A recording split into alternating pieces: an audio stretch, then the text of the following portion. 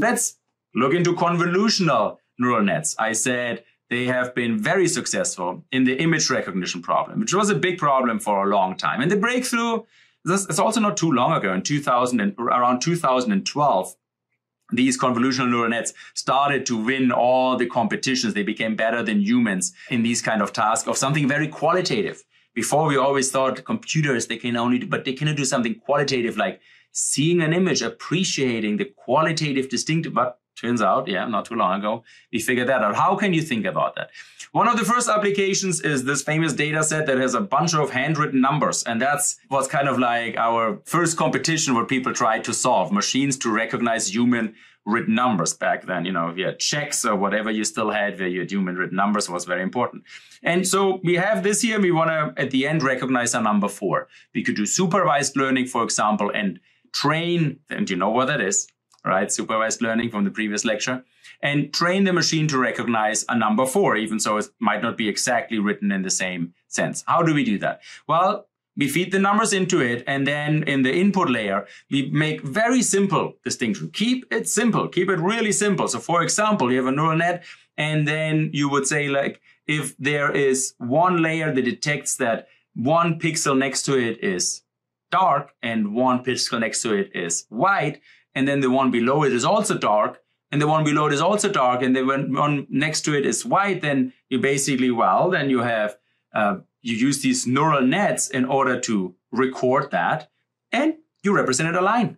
Now the line can go this way or it can go that way, but that's basically how you then represent it. And it was inspired, of course, of how our retina as well perceives. At the beginning, it just perceives, oh, there's something more dark and something more light, and rudimentary eyes of a more rudimentary species also basically then do that. They distinguish between shadows and represent that in their retina. But then you can go deeper, that's where the deep learning is coming from, into the hidden layers and process something else. For example, it could be that these distinctions actually go horizontally and vertically in a 90-degree angle, and then you have a cross, or they kind of like go around and slowly but surely start to create a circle. And a circle is also just representation of dots. Think about in a digital display how numbers are represented with pixels, for example. And so now you can recognize circles and crosses. Oh, you recognize that. It's kind of like the naive idea that we had. There's a grandmother cell in our brain that recognizes the grandmother. And it's a little bit like that. Because you go further into it, you scale it up. And now you can recognize grandmothers. Well, but more advanced neural nets would do that. And now you can have different figures here, and you can say, okay, so we have this construction, which is kind of like there's a round and there's a cross in it, but is it a 4 or is it a 9? Not sure. So we now here would compute the output, but usually neural nets don't do that immediately. So they're not only feed-forward networks. Often they do that for the first time, but it turned out that it was not very useful. If we would do that and said, like, first feed forward, and then we would say, like, oh yeah, it's a 4, we are done. That didn't go so well. So what was a big insight was we should work more with probabilities. So we would go through there and estimate how likely is it that it's actually a line?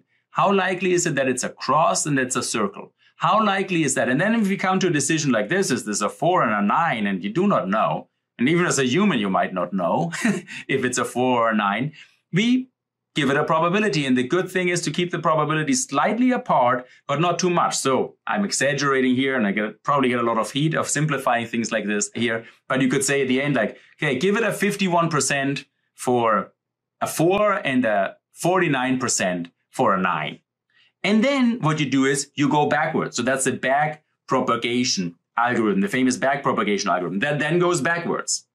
And then basically calculates how much would a small change in each weight of these neurons affect the loss or the reward. It's the matching, basically, of the number with the 4. And we do that with, I don't know if you recognize that equation here, but that's the good old chain rule from calculus. You surely ran into it in high school calculus that was mentioned. I mean, that's from Gottfried Leibniz. That's from 60 or something. So this stuff is cutting edge. No, it's 1660, whatever, 5, Gottfried Wilhelm Leibniz calculus, the chain rule. And that's how we do this backpropagation business. So we basically run the entire thing backwards. The backpropagation is also then, now we discover that it's actually efficient and it's beneficial to do neural nets, design neural nets differently than brains. Final judgment is not out, but for everything we know for now, and what they say is that the brain very unlikely does backpropagation in the same way that artificial neural nets do.